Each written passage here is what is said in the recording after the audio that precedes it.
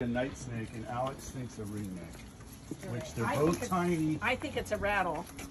Okay, let's see. All right, Bruce. So, mystery call.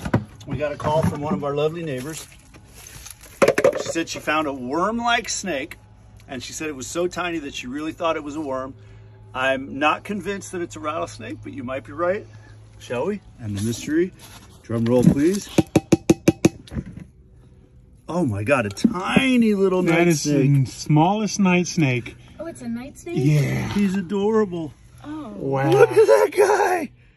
Totally harmless. Is he a good snake? Oh, they're great. Great snakes. But Well, then, look how cute he is. Can we keep him? Sure.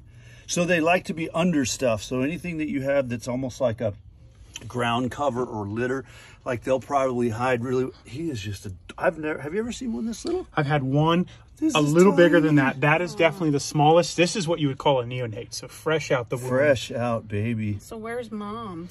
She's probably around. You know, but the moms may be 3 times as long, but they're not big snakes.